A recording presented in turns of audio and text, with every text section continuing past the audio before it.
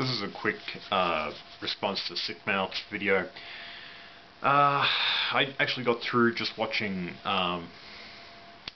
Inside 9/11 Zero Hour.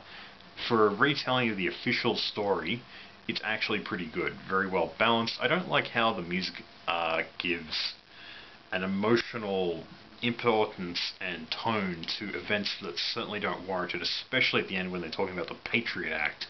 However, I do think that it was actually a pretty classy production. It still doesn't answer a lot of my questions, though it's actually made me ask one or two more. So, happy birthday, you've given me something else to consider.